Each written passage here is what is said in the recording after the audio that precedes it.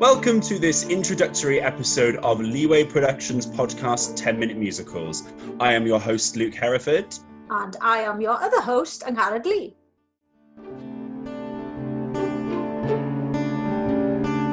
Hello, other host Angharad Lee. How are you doing today? I'm not too bad, thank you. Plodding on, as we all are, I think. Absolutely, we're all plodding on, all trying to do different creative things. What have you done creatively in this unusual time? Oh my gosh, what have I done? I'm not sure. I am really busy, but I'm not quite sure what I'm doing. Not creating, I think, planning, I think more than anything. Working a lot with the community, which is nice. Lovely. I've been working a lot with an older writers group, RCT Creative Writers, so that's been lovely, and connecting with new people. That's great. The most creative I've gotten is dyeing my hair pink. Well, until now. You've achieved. You have achieved. I have achieved. It's very pink, but until now, and we're recording a podcast, which is lovely, isn't it? Yeah, exciting. Very exciting.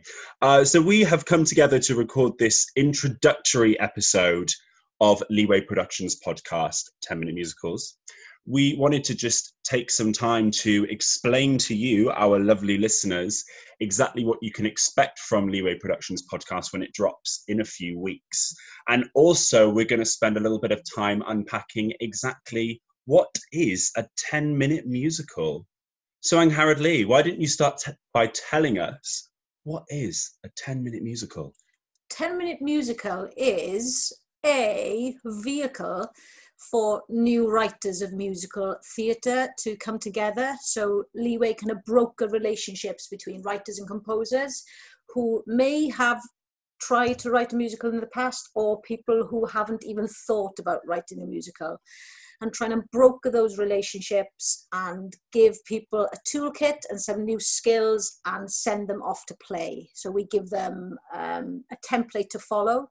People don't have to follow that template, but it's really very much almost a laboratory kind of environment that we don't expect any outcomes. Most people do achieve the 10-minute musicals. We've had a few partnerships which haven't, but they've still been fruitful partnerships. But it's very much to give artists playtime. In a nutshell.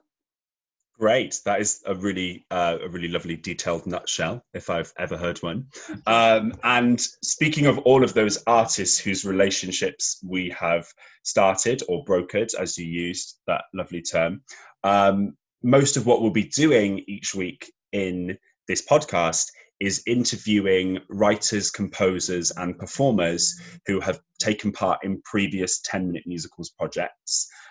So each week you'll be hearing not just from myself and Angharad, but from writers and performers who were involved in the 10-minute musicals projects. Now, 10-minute musicals actually started in 2016, so it's not a super new venture for Leeway.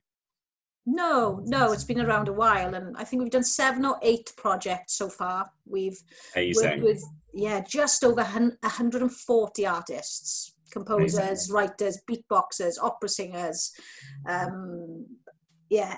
from any genre, and we've kind of brought them together. We've worked with The Other Room. They were our first partners, so massively grateful to them for kickstarting this project.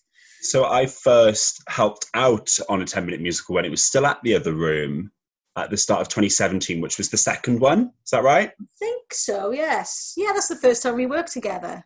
It is. I can't get rid of you now, look. Thick as thieves now, some might say.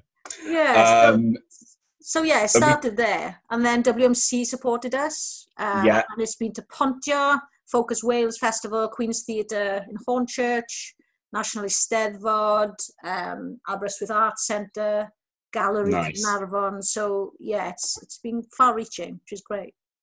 And I'm just going to draw our attention back to a little term that you used when you were first describing 10-minute musicals, and the idea of it being a laboratory. So what do you mean by that? Because that's quite an interesting term.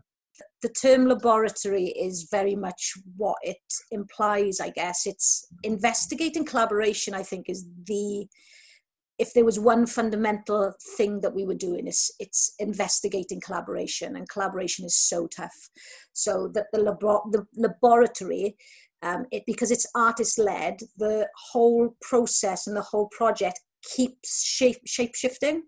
So sure. and I'm learning by watching. So I kind of don't get involved as a director. It's very much allowing the creatives in the room to shape the laboratory feel of the discoveries and the discussions.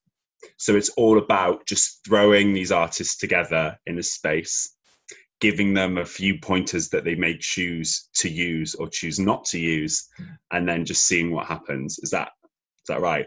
Absolutely. So investigating what is artist-led practice. I think we use that term a lot, and sometimes we're not great at articulating it. I'm not great at articulating it because it's such a visceral thing, isn't it? When you throw artists together, how do you put a vocabulary to what happens there? And I think this. Go on. Yeah. Sorry. I was just saying this is interesting because you and I both have experience of working in a laboratory environment to develop our own practice as directors, which is, would you say that so when you worked in that laboratory environment, where did you do yours? Was it Austria? In Aarhus.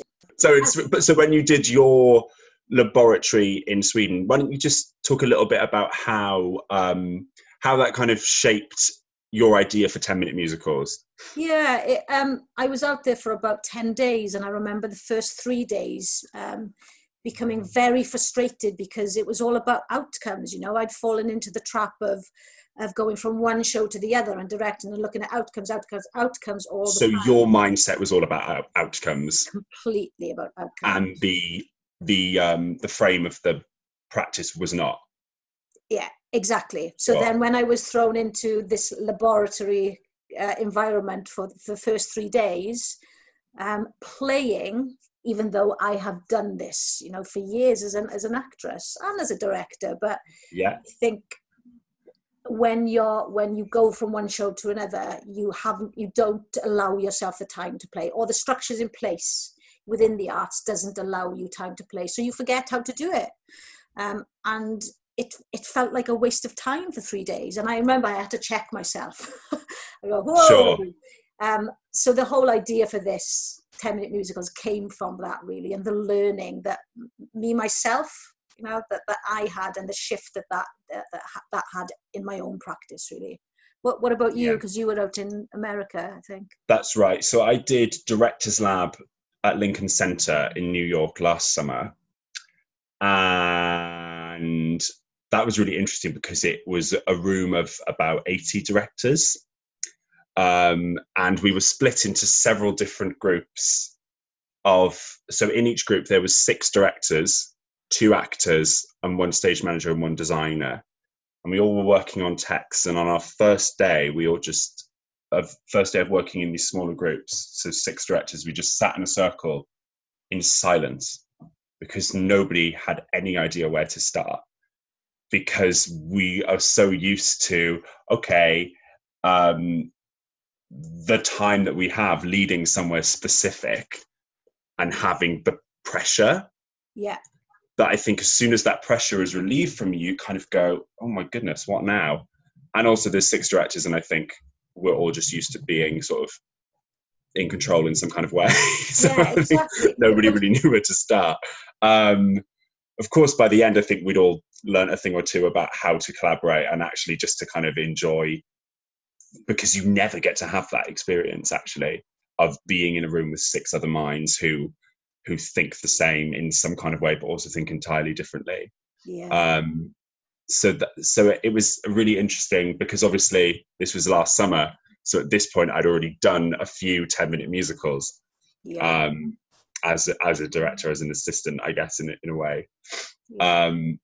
But it's just interesting sort of when I step into the shoes of being a part of that collaborative process, how difficult even I found it after having done some 10-minute musicals. Yeah.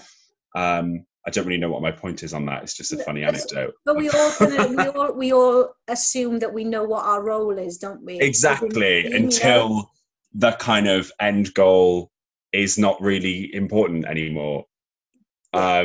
Because also I think what's interesting is that we have been talking a lot about there being no end goal in 10-minute musicals. I guess you could argue that there's a goal to write a 10-minute musical, but actually, I guess it's less about the 10-minute musical being something that you would want to continue and more about how did we get there? How did we get there to make 10 minutes of content? I think if I was going to sum it up, what this 10-minute musical proves is that process is king. And if you trust the process, the outcome will always be the right process. It'll be, it's like an open space event, that the right people, the people who are there are the right people to be there. And I think it's exactly the same premise with 10-minute musicals and the lab kind of feel that follow a specific process, the one that you kind of form together with guidance, and there will always be some outcome and a seed idea for something. Yeah. Nice. Yeah. And so that kind of sums it up, I think, doesn't it? Yeah, I think so. But just to bring it back to the idea of what this podcast will be covering each week, as I've already said, we'll be having interviews with previous participants of the 10-Minute Musicals project, but also every week we will be interviewing designer Corey Shipp, who has put together some, I guess, artistic responses. Is that a good way to kind of surmise her work on this? Yes, and that we bring in Corey in because these musicals are not finished products, so that we bring in that design-led process in quite early on as well, and seeing how Corey's response to the pieces will potentially shapeshift what the writers decide to do with them at a later date. Sure. So again, process again, isn't it? That extra part of the process being influential in the next steps, if the writers choose to take them in terms of developing the piece. Yeah. Sounds like an exciting podcast, doesn't it? I hope so, Luke. And just to say that I'll be listening. We're showcasing people's work every week as well. So yes, of course. Little 3-minute excerpts of everybody's work. So yeah, that it's wrapped up around in a product, I guess, so we can get an essence of how these writers write, what kind of influences influence them, and showcase that as well. Absolutely, that's really exciting. I'm looking forward to hearing a wide range of different types of 10-minute musicals as we go forward. Thank you for joining us on Leeway Productions podcast 10-Minute Musicals. Tune in next week when we will be interviewing Melanie Stevens and Tobias Weatherburn, part of the writing team of the 10-Minute Musical You and You and You and Me. Until then, see you next week.